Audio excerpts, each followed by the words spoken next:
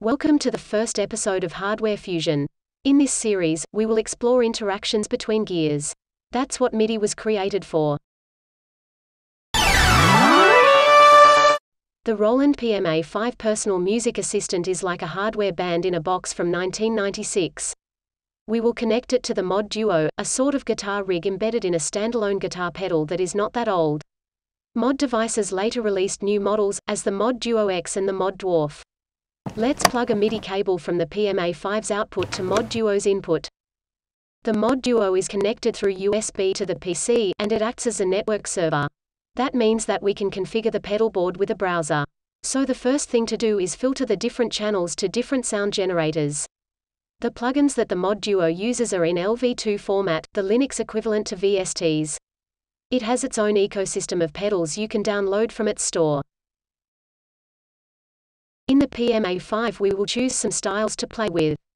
Once in the pedal board, we have to filter the different MIDI channels for each track. We drag and drop the MIDI channel filter. The standard channel for drums in MIDI is 10. Now we have to put a pedal to generate drum sounds.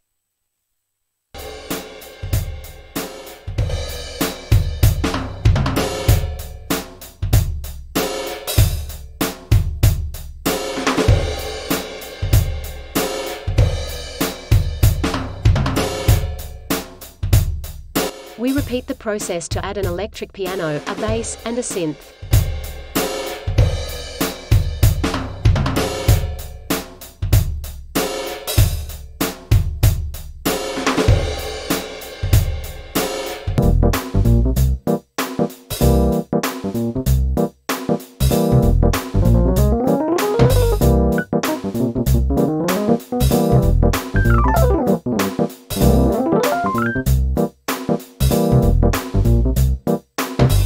It's time for some reverb.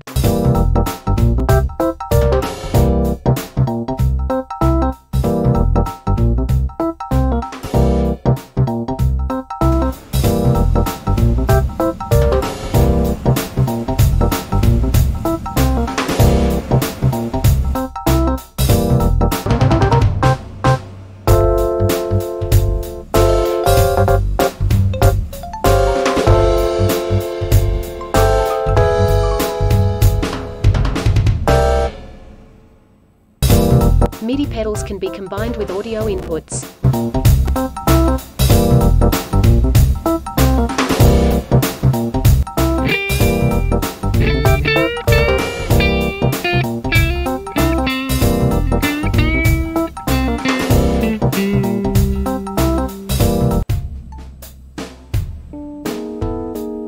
Let's try something more low tempo. In Mod Duo, any parameter can be assigned to a hardware knob or a button.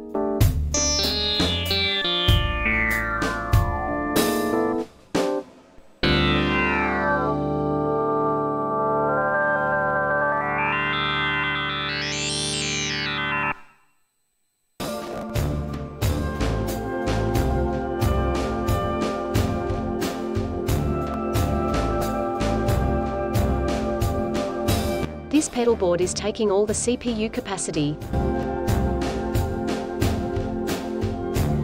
This shouldn't be an issue in newer models.